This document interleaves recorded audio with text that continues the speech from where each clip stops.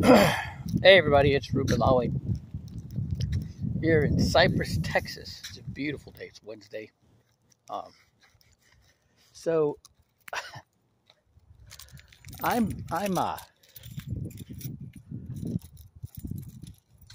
been going to this Voice of Healing ministry. They meet at the Marriott downtown Houston on Sundays, and it goes like from 11 o'clock to 3:30, 4:30, 5:30. It just goes, right? And so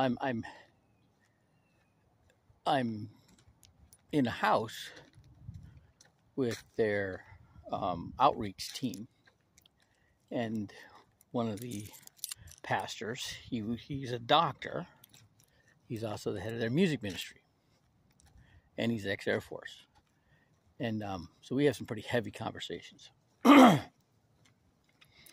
And so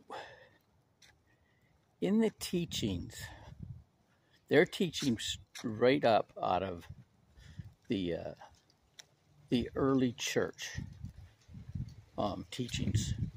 Okay, back like right after the what do they call it? Where the Christ came to the upper room, and after his crucifixion, right? And a lot to do with Paul's teachings, right? And they've caught up on the language and how just one word or adopting different meanings of the word can totally skew the whole message or passage, okay? But the main thing is that Christ says that by emptying yourself, basically control your mind from your own ego to that of the Holy Spirit, of God, all right, you can do what he's done and more. And the way to do that is reading the scriptures, but the right scriptures, right? And getting the right meaning. So here I'm reading my, so I want that. Right? I want to be able to be that way, right? That's been what I've been striving for since I started realizing that God was real back in 1994. And so there's, it's amazing how I got conditioned in the SEAL teams and in different aspects of the SEAL teams to identify things that are incongruent. And that's something, first thing pops to my mind was, Jump Master JMPI inspections, Jump Master personnel inspections, where you're looking for correctness on how somebody's got their parachute on them, right? And the same thing when you're doing observations, like in sniper school, you're looking for things that are out of place, right? And so I pick up on things, right? And things have got to be congruent for it to work for me, right? And so this keeping up with this, right? I'm listening to Greg Braden, and he's talking about almost exactly the same thing that they're teaching with this Voice of Healing Church, but he's leaving Christ out of it. Okay, and there's, well, except for a few things. Okay, he does quote the lost teachings of Thomas. Okay, they're direct quotes of Jesus Christ, right? But I know what the problem is, because he's conditioned to the interpretation after Constantine, which is primarily what most of us know in our Bibles.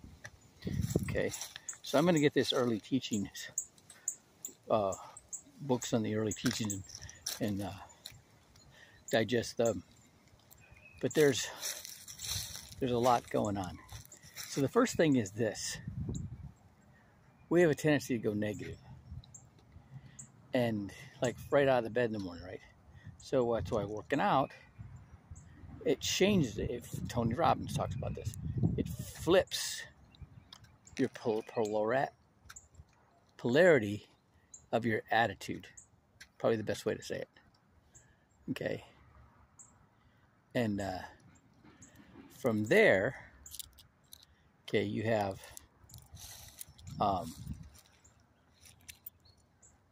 from there, you end up having a better day. You come at things from the positive side, right?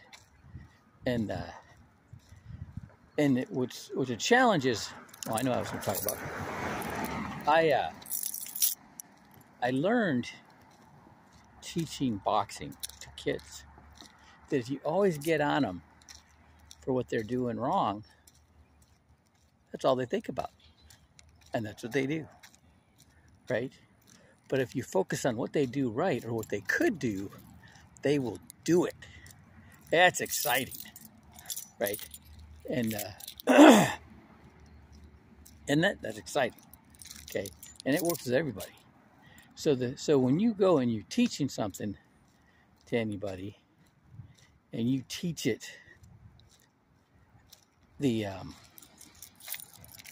when you teach what's wrong, guess what you're planting in their mind? You're making them look in the rearview mirror. You make them look backwards, okay? And so you don't want to do that. You want to be looking forward, okay?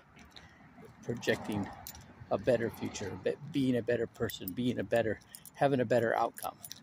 Okay, that's what you want to project, okay? And don't look at what's wrong, okay? Don't go there.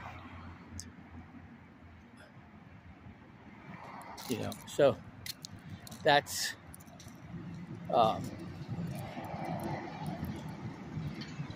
just project forward, look forward, don't look back. All right, have a great day.